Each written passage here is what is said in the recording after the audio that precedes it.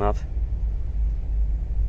from the catalyst. Right now we can just push it forward a little bit. As you can see, it has also a gasket here, and this is what I use to remove the last nut from the catalytic inverter. The last nut that is right there. When I started to remove the catalytic converter from the exhaust manifold, as you can see, it has 4 studs and 4 nuts. When I started to remove 4 nuts, I broke it, so on the rest 3 of them I used some WD-40 and I left them like for 1 hour, and after I removed them, very easy, so don't repeat my mistakes if you want to save the nuts. Right now I'm gonna loosen this clamp, loosen the turbo from the exhaust manifold. I'm gonna disconnect one more hose that goes on the rear end of the cylinder head, and after we'll start to remove the bolts that goes along the cylinder head. I'm gonna remove this bolt that is holding this bracket, and also it's one more bolt down there. I just removed both bolts, and as you can see, this mechanism, this hose came right out. It goes in that hole in the block, and it has an o-ring. I just removed it. As you can see, there is coolant that is going to the cylinder head, so our cylinder head is free from the rear side, it's free from the intake manifold side, and it's almost free from the left side. Finally we can remove the cylinder head. I just received the key that I was looking for. Right now I'm gonna show you how it looks. It's a kind of star socket, star bit, but it's different because the edges are flat. It's 10mm. So now we're gonna remove first these 4 bolts.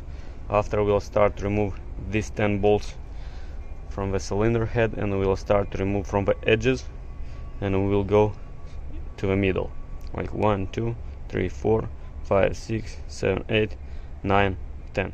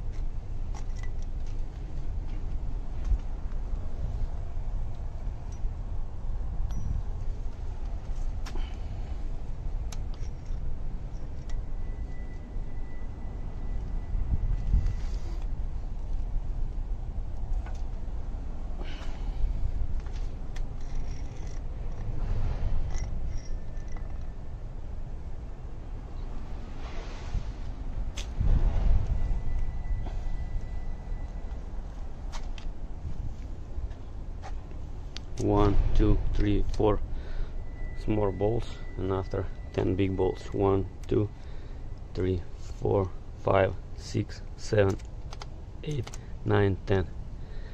Be careful, don't remove the rocker arms. So now I'm gonna disconnect the turbo from the exhaust manifold and take the cylinder head out. Loosen the turbo clamp bolt, you will need a 10mm socket. I'm gonna loosen it all the way, take it out, remove a clamp, because I think if I'm gonna remove a nut all the way, I'll be able to open it. Yeah, and take it out. Just don't lose a bolt. That's how it looks.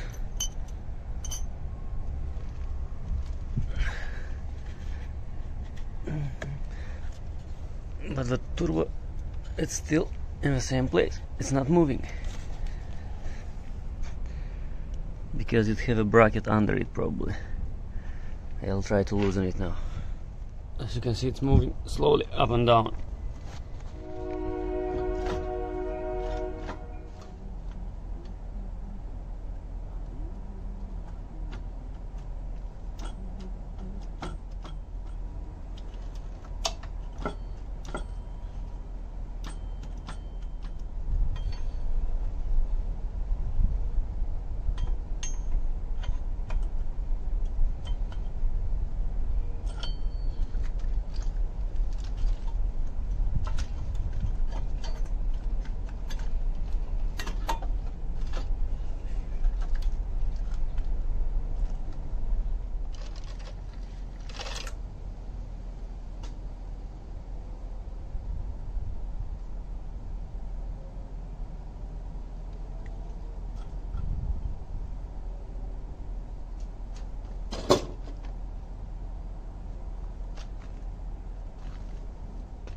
Just wanna clean the coolant that was spilled in the cylinder, and after I'm gonna show you what our problem was.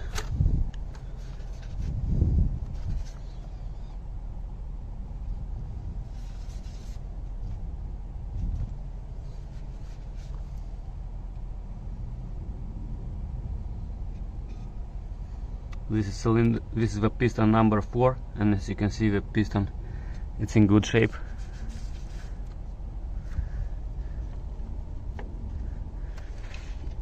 This is cylinder number 1, and it have even more carbon build-up than the cylinder number 4.